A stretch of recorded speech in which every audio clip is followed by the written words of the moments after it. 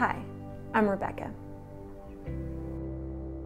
Before Jesus, I considered myself a spiritual person. I knew there was a God, an entity above me. I thought that, but I definitely wouldn't have considered myself a Christian. For the last 7 years, I have moved around a lot, looking for a better job, a better life, just a purpose. So as far as my lifestyle went, I did party a lot. I went out and I was always searching for something that would make me happy, whether that meant making new friends or getting drunk or meeting a guy.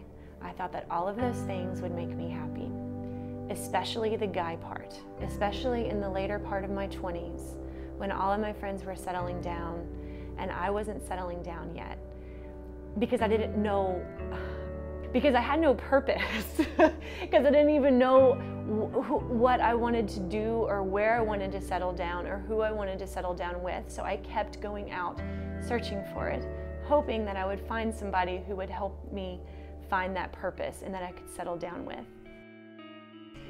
So the last place that I moved was San Antonio, but that was to get to California. I was in Starbucks looking for a job in California when this guy behind me asked me, "Hey, are you looking for a job?" And I was like, "Why are you creeping my laptop, man?" It was Pastor Alex.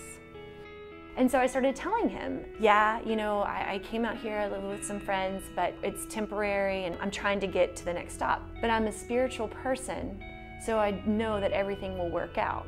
And he said, "Oh, well, if that's what you believe and you have that relationship with Jesus and you feel that that relationship is reciprocated, then I hope it does work out for you. But in case it doesn't, and you're here for a little bit longer, my name is Alex, and I am a pastor at a church across the street, and I would love for you to come." So I went to Mission Church that Sunday. I walked into Mission, and immediately Kristen at the t-shirt stand started talking to me. She sat with me. She invited me to lunch, and I didn't even know her. And then she invited me to community group. The community group, everybody was so cool. Everybody had tattoos and piercings, but they were so nice. Before I know it, I'm just having all these conversations with just some really nice people with no agenda, just hanging out. And everybody invited me back. I started learning about Jesus, and this was more than just spirituality.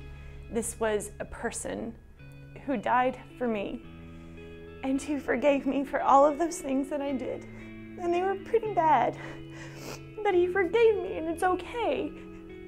And he loves me and I love him. The first 6 months I cried like this, like all the time.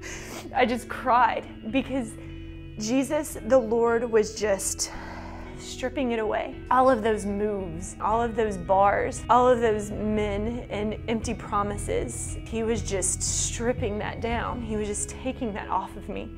I would be lying if I sat here and said it's easy, that you can just stop doing that.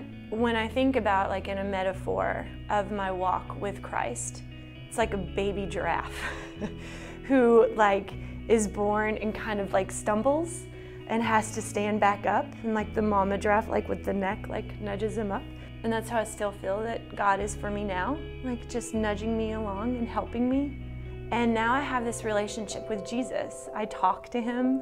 I joined a Bible study so I could even learn even more.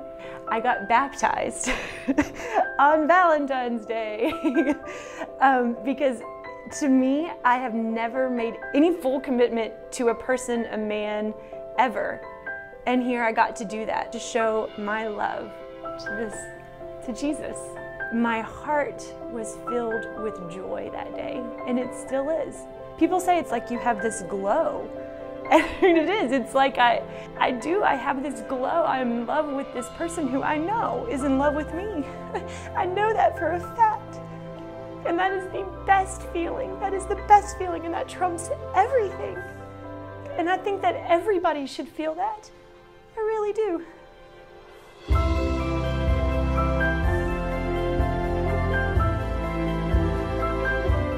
So this is my story of life with Jesus. And my story isn't over. It is just beginning.